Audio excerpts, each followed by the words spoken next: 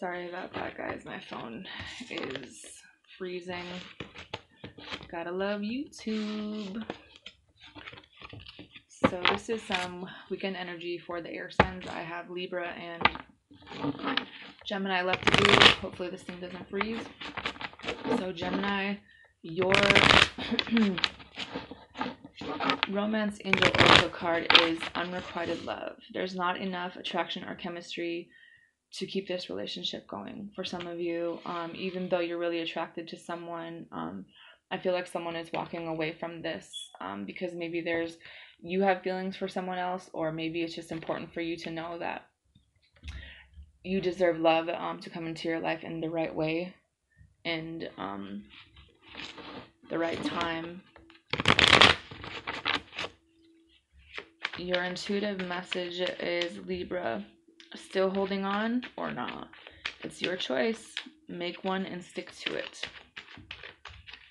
So some of you guys really just already know that there isn't a whole lot of love in the situation. You kind of maybe already walked away, or maybe there's energy of kind of walking away and coming back and not making a decision totally.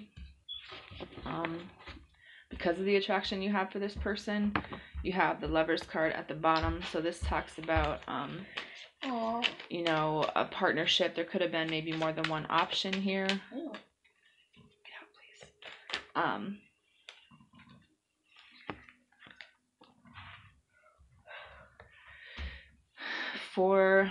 Then you have the Judgment card. So this really is about making a decision and kind of like having that conversation, having the mental clarity. The message on how this person feels is the Two of Wands with the there's more than one card here. The Seven of Wands in reverse with Page of Pentacles. This person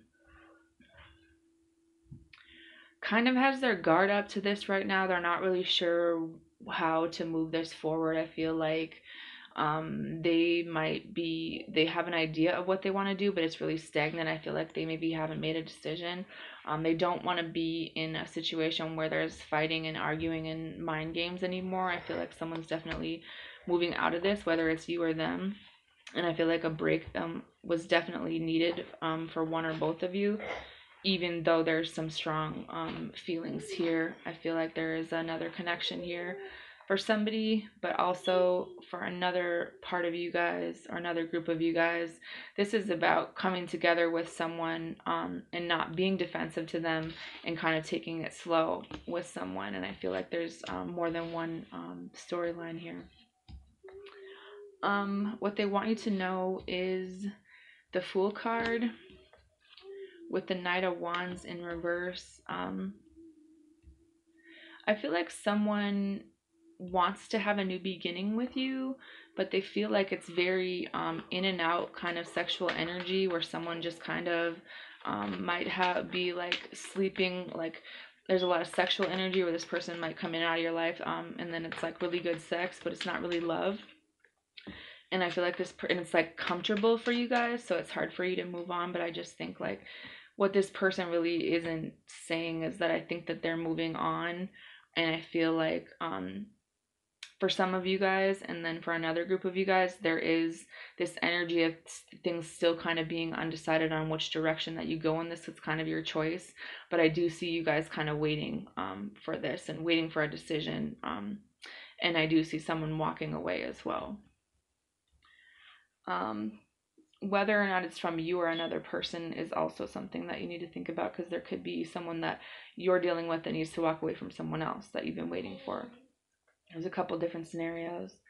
The best way forward is the Nine of Pentacles in reverse with the Temperance card and the Strength card in reverse. So I think that someone needs to balance out their emotions, balance out the situation, make sure that it's even, make sure that someone isn't only about themselves and it's not just a physical attraction.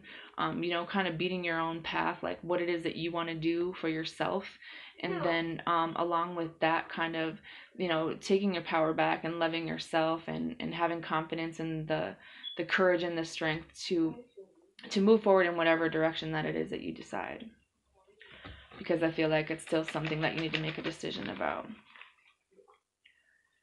And then your card is think about your feelings, and it has the moon card. So I just feel like your feelings might not be something that you've kind of thought about. Maybe you just kind of, it's all about passion, but what is it that you want? What is it, how is it that you feel? What is it that you want to do? And then moving in that direction and kind of, you know, making that decision.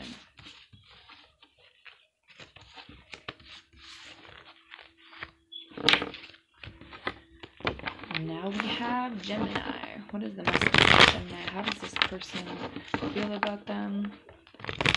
What do they want them to know? What is the best way forward?